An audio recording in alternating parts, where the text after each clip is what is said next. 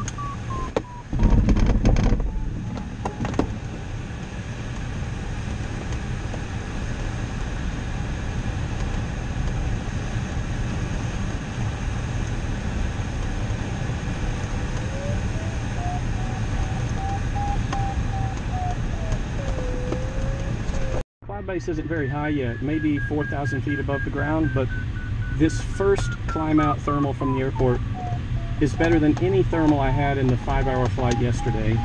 This one averaged 3.5 knots for a 2,800 foot climb, so hard to beat that.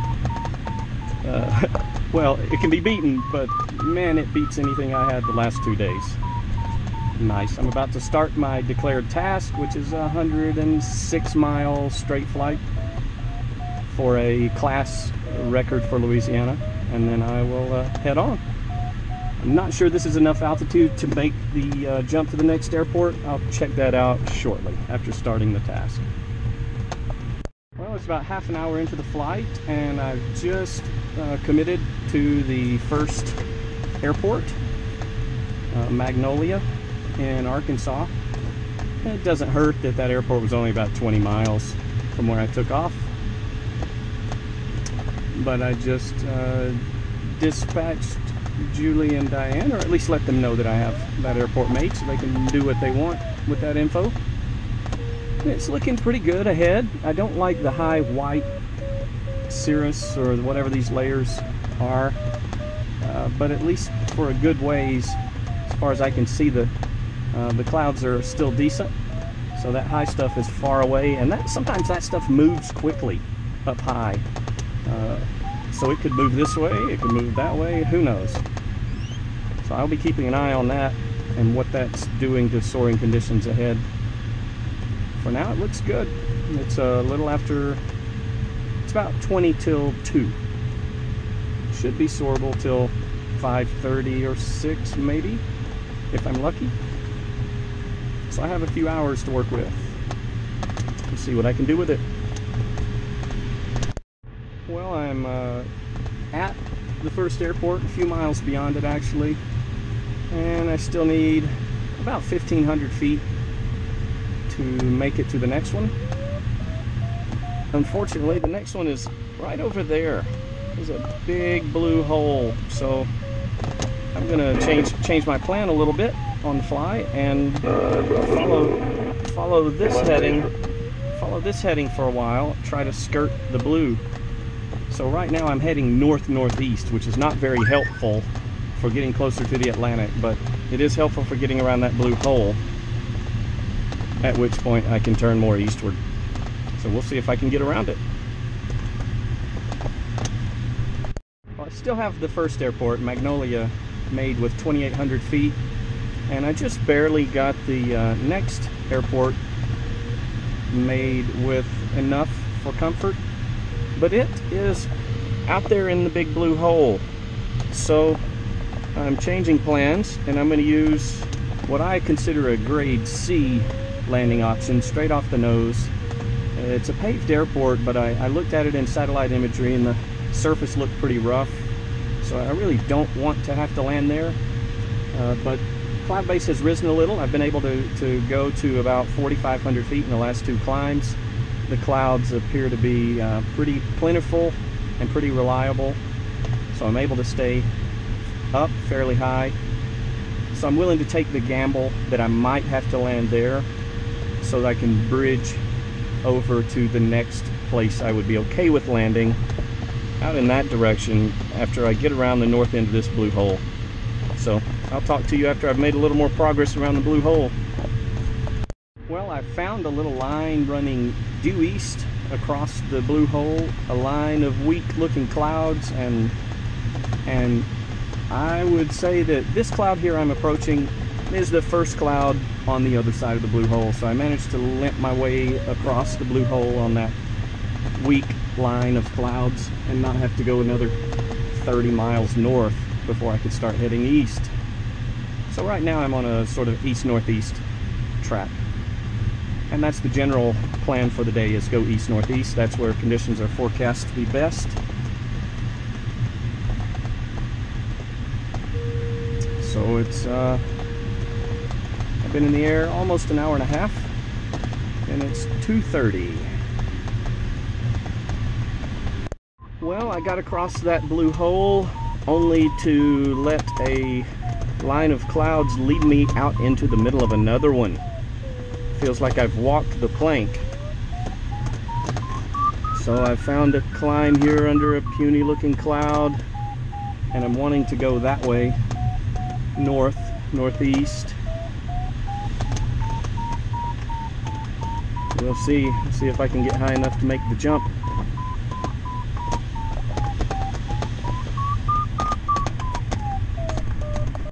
Well, I climbed up and jumped across to the northeast, across that big blue streak, and there was a lot of sink in the blue, so I lost my glide to the next airport in the direction I wanted to go. So now I'm flying northwest. Yeah, that's west. Ugh. Toward a bailout option where there are clouds nearby. So hopefully I can get back up over here and get back headed east.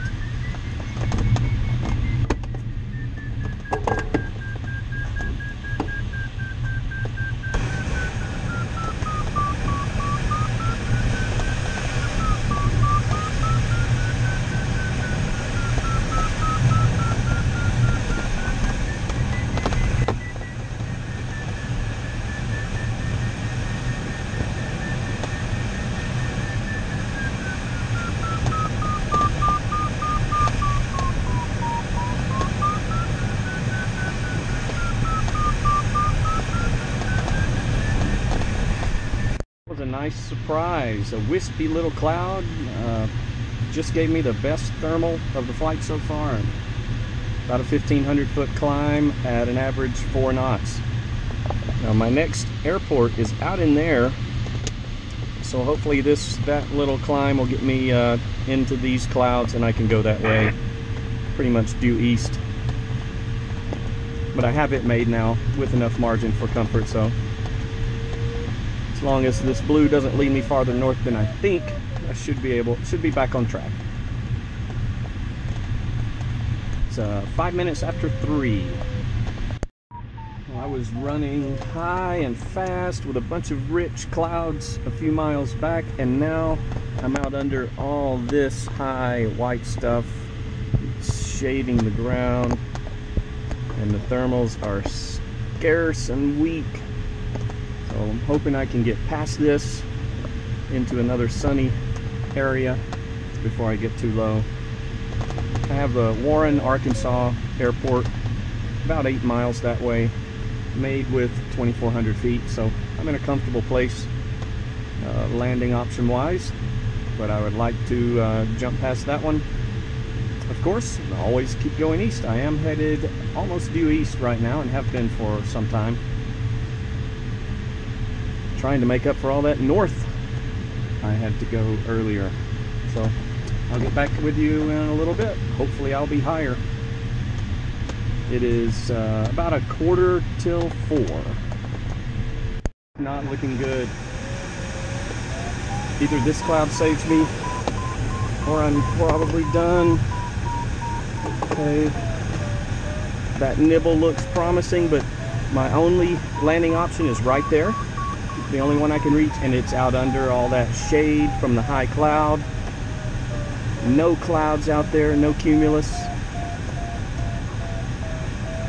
And I can't reach farther away from the airport. I don't have enough altitude to safely do that and to reach out into the sunnier area. I mean, it looks good out there, but I just don't have the reach to get there and make it back to this airport if needed. So this little thermal here may be my last shot at staying up. It's 4 o'clock.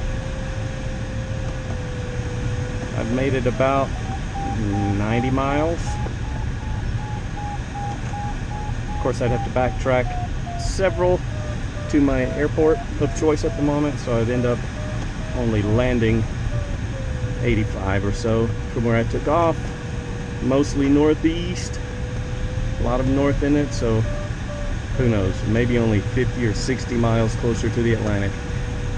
There's plenty of daylight left, so I'd sure like to be able to climb back up and get away from this big area of cloud shadow.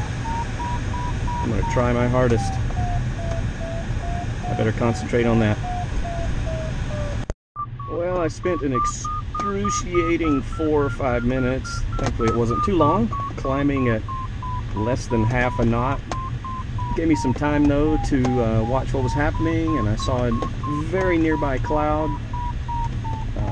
developing. So I scooted over a little bit and found this. So I'm averaging 2 to 3 knots in it right now, which is good enough. The day's average is only a little over 2 so far. So when I come back around, I'll show you the direction I'm wanting to go, roughly anyway. It's close enough to my direction that I'll go. In that direction there's a nice line of clouds that's close to where I want to go.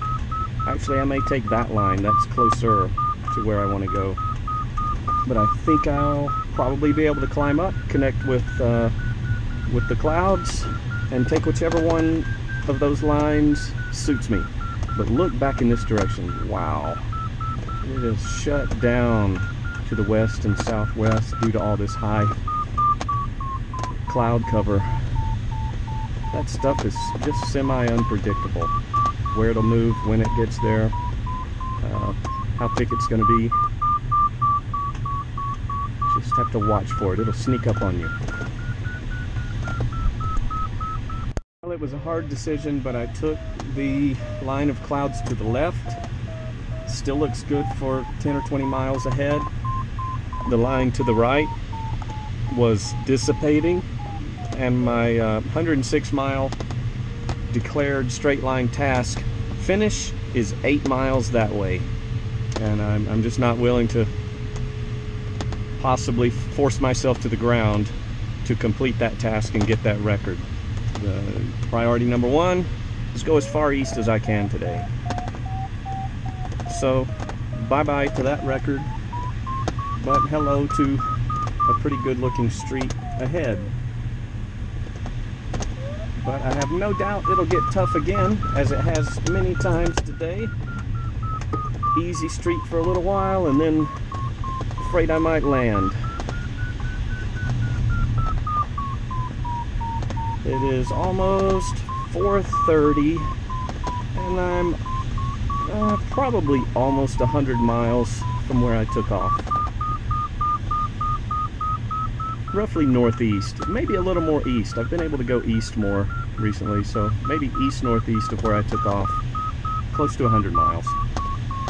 Maybe I can get another 30 or 40, maybe 50, who knows. I should have at least another good hour of conditions. We'll see. Well, I had decided to give up on the record attempt, but while I was just taking a nice high climb, a couple of decent looking clouds formed in the direction of the task finish. So I'm going to move that way at least. I may not go all the way out there, but I'll at least take a peek at it from one of these clouds. It might be possible to do it without risking landing out or sinking out. The finish is at an airport, so if I sink out there, I just land. It would be nice to tag it and keep going. So I'll give it a shot. I'm at 5,000 feet. Just took a climb to 5,100, the highest one yet. Still looking pretty good to the east for another 10 miles or so. So I'll talk to you in a bit. Well, it cost me a little bit, but I just finished the task. I had to push out 4 miles from the clouds into the blue, add a little zigzag into my route for the day to get that record. And now I'm going to try to get back on this line of clouds and keep going east. That is interesting, the little cap over the top of the cumulus cloud there. Fuzzy, smooth dome. I believe that means a pretty strong updraft, that the cloud top is moving up very quickly. So while there's no chance of storms in the forecast for today, I'm gonna be cautious about flying under this one. Sometimes it happens with totally benign cumulus, often it does. It's just an interesting thing to see. So I now have McGehee Airport in Arkansas made, and I just barely have part of the Mississippi River within glide. So a little bit more altitude and I can make it into Mississippi. That would be cool. It's getting late though. It's 5 o'clock and all the forecasts, all the models said that by 5:30 to 6 the day would just be over, not soarable any longer. So I don't expect to get a lot farther, but maybe I can cross the Mississippi. We'll see. Oh, it's 5:15. There's the Mississippi River. I'm about 15 to 20 miles from it. I have McGehee, Arkansas, my last Arkansas airport that I thought about maybe needing to land at. I have it made with 2,700 feet. It's 11 miles that way. I could have gone left toward Cleveland, which was my intended route, but look at that. There's one decent cloud over there, that's it. Or stay back over here closer to McGehee and buy myself some time and go to this bank of nice looking clouds. Just across the river here into Mississippi is an airport in Class D airspace. It's the Mid-Delta Airport. I'm not sure what city that's near. So I may head that way. And unless they run me off, land there if I can find, I'm not sure how much more I need. How much do I need? I need about 2,500 feet more altitude to be able to make it there. It's far from a given that I'll find that, but if I don't, then I may just end up landing here at McGehee, Arkansas. Very near the Mississippi River, but not across it. So we'll see. Well, it's high drama at the Mississippi River. It's 20 after 5. I need about 2,000 feet to make it across the river to the first decent paved airport. I have the last decent paved airport on the Arkansas side easily made. But it's 5:20, so it's kind of late. The day is deteriorating. This is the best thermal I've found probably in an hour. Just saw a little swift catching bugs overhead. But we'll see on which side of the Mississippi River will I land. West side in Arkansas or east side in Mississippi. I like crossing rivers late in the day. Cloud base tends to be higher late in the day. I've had time to work my way up to cloud base. I'd really rather not launch and the first part of my flight early in the day be to cross a major river and all the flat low-lying land around it. So I'd really rather get across the river and land in Mississippi, if for no other reason than that. But you know, obviously it gets me farther east, so there's that reason too. So hang on, I'll talk to you in a few minutes and give you an update. Well, it's 5:30. I haven't found an easy answer to the west side or east side question yet. There's my west side landing field right down there, and it's kind of a big bank of cumulus-like clouds all grown together and casting a lot of shadow. I'm flying under it and I'm not finding anything I would remotely call a thermal, so I'm trying to find an edge of this stuff, and maybe where there's some sun on the ground, but boy, I don't see any in that direction for a long way. There's a little bit of a sunny-ish spot right there, so maybe I can make it there before I get out of reach of McGehee in Arkansas.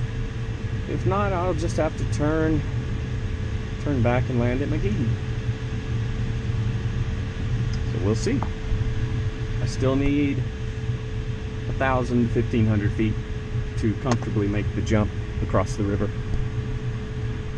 So close, but looks like I won't make it. I'm headed under what may be my last cloud I can reach to try. My limit is I require a 1,500 foot arrival altitude for McGehee, which is now 7 miles to the west. And I have 1,700 feet to McGehee right now, so I have 200 feet. Find something or head west.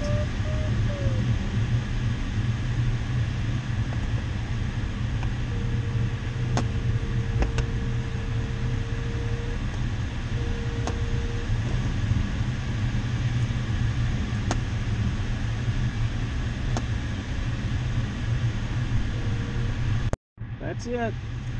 Headed west to land at McGehee unless I stumble into some more lift. I'll keep looking all the way there, of course.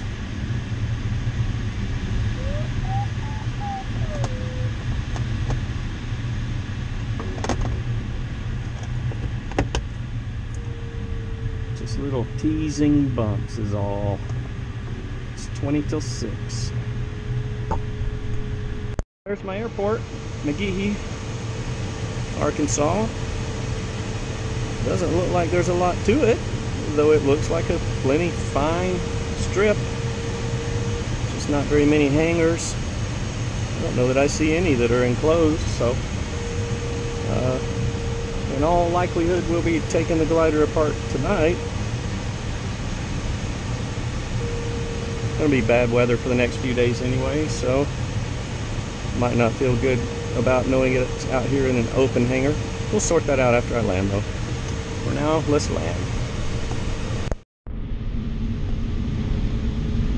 McGehee traffic, glider Quebec Victor, entering left downwind for 36 McGehee.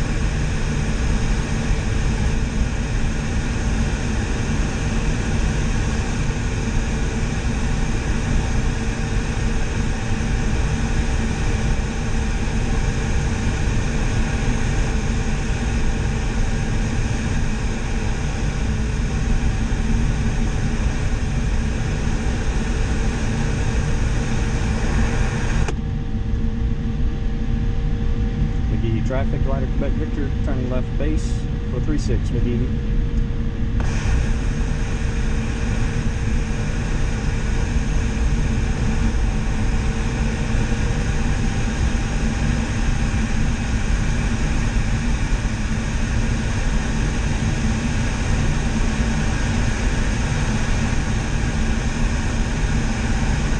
McGehee traffic, glider Quebec Victor, final for 36 McGehee.